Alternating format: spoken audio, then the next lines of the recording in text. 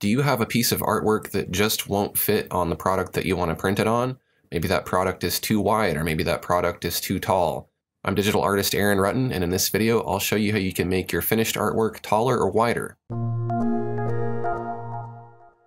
So this is a digital watercolor painting that I created a few years ago of a monarch butterfly, and I would like to use it to put it on a wide format print on a purse that I'm going to make as a present for my mom for her birthday. So how do I take this square image and make it fit a wider format? Obviously I could crop it down to make it wider, but then I would lose a lot of the picture, and a lot of the important stuff is kind of vertical anyways. So I don't want to do that. I also don't want to just stretch the whole thing because then it'll distort it and it won't look good. It might even make it more blurry if I do that. So this is not a sponsored video, that's why I'm not showing what this website is, but it's basically a website that prints photos or artwork on top of bags. So rather than this goofy looking dog here, this would be my monarch butterfly. Now I have the dimensions here, 13.5 inches wide by 10 inches tall by 4.75 inches deep. So I know that I need it to fit 13.5 by 10. I can then go into Photoshop and I can make my canvas 13.5 inches by 10 inches tall. And I'll use 300 for the resolution just because that's a standard print resolution. Now depending on the printer, you might want to choose RGB color or CMYK color. In this case, they're just going to have us upload a JPEG, which is going to get converted to RGB anyways, so we'll just leave it as RGB. We'll click on Create to create that canvas. And now this canvas is the exact size of the print area on the purse. So if I take my completed artwork and I drag it in, it fits on the canvas, but there's a little bit of negative space on the left and the right. So as I mentioned earlier, we could stretch it, but that distorts the image, and we could crop it, but then we lose some of the image. So what else can we do besides that to be able to make this image wider? If your artwork is something like a pattern or something like a landscape without any faces or circles or any objects that would be noticeably distorted by stretching the canvas, it's probably fine to stretch it out. You could try it and see how it looks, and if it looks good, then go for it. Also, if your artwork has the main subject separate from the background, you may be able to just stretch or scale the background to fill the extra space. So what I mean by that is if I had put these flowers and this butterfly here on a separate layer and that layer was still independent of the background, I could just make the background wider. But this is just one flattened layer, so I can't do that. But let's take a look at what we can do. We can hold down Alt and Shift, and we can drag a duplicate, and we can make sure that it snaps and lines up right to the edge there. So what we have is a duplicate side by side next to our original. That duplicate is on its own separate layer. We'll take that duplicate and we'll go to Edit, Transform, and then we'll flip it horizontally. Now you can see that it kind of mirrors along the edge there. There's an obvious seam, but we'll take a look at how to clean that up later. This is definitely an improvement. We can hold Alt and Shift, and we can drag that duplicate to create another duplicate. And once it's been duplicated, you can let go of Alt, just keep holding Shift so it doesn't move up or down. And we'll snap that to this edge here. Again, we have that nice mirroring effect. Now, if the image that you want to print is much smaller than the space you're printing it on, you may have some extra space on the top and bottom as well, and you could just repeat that same process. The overall goal here is to use the image itself to go ahead and fill that extra space.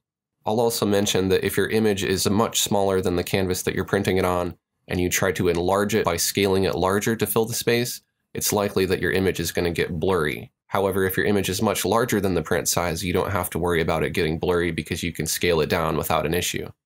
So depending on your image, you might be happy with this mirrored effect, but let's take a look at how to take it to the next level and make it a little more asymmetrical so you don't see those mirrored repeating patterns. First thing I'll do is go ahead and zoom in to this little boundary here. And if you look very close, you can see a 1 pixel gap. So even though it's snapped to that edge, it didn't quite go right to the edge. So I'm going to select that layer. And I'm just going to nudge it left with the arrow key. That way we get rid of that gap. And I will pan over to the other side as well. And we'll get rid of that gap by nudging it to the right. Now there's no line there. And then I will hold Shift on my keyboard, select all 3 of these layers, and I will merge them with Control E into a single layer. Now all 3 of those layers have been fused into a single image. And here's where we can get creative with Photoshop. We can use the spot healing tool, which is a little band-aid here. I'm going to hit the right bracket to make my brush larger. And if I paint with this brush over the area that I want to get rid of, it will begin to disappear. Now, this is a particularly tricky area that does not want to go away. So we'll have to come back to this in a minute. However, it will work really well on these little seams over here. So I'm going to go ahead and hit the right bracket key to make my brush a bit larger. And I'll just paint over some of those areas that are repeating. If I need to paint over it several times, I can do that.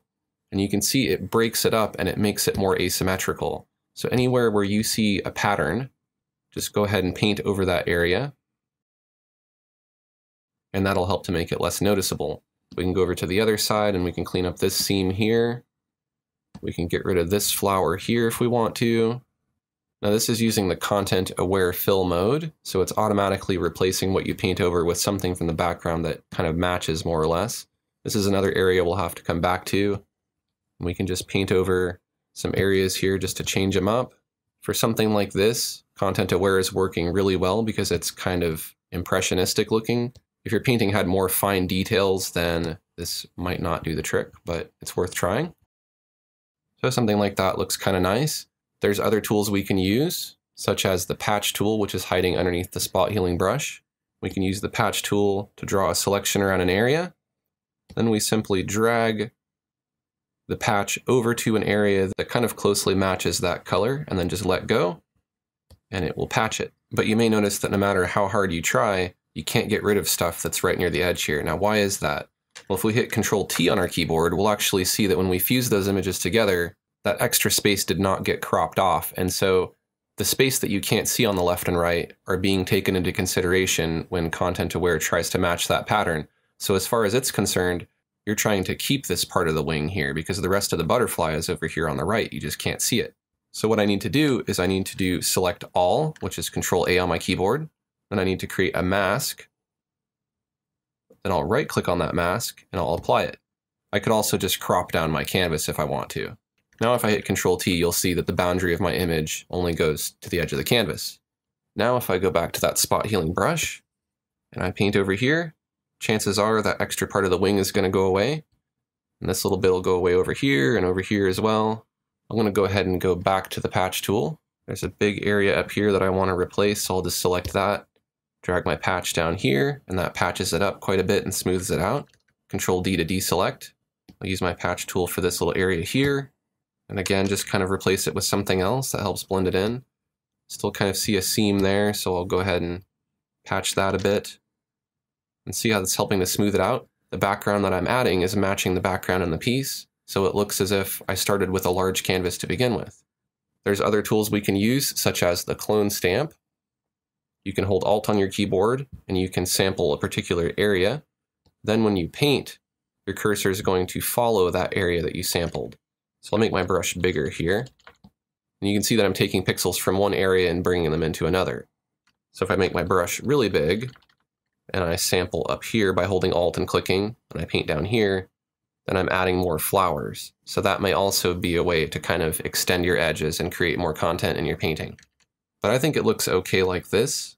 So then all we need to do now is go to File, Save As. We want to make sure we save a copy. We don't save over our original. We can call it Monarch Wider, and we can save it in the file format that our printer wants us to save it in. And in my case, they want me to save it as a JPEG, so I'll do that. And then now you can see I have my original, and I have my wider version with the extended background. So there you go. Those are some techniques for making your finished artwork taller or wider. If you found this information helpful, take a quick second to like this video. And if you're new to my channel, I'd love to have you subscribe. I have a lot more videos for digital artists like you. Thanks for watching, and I'll see you next time.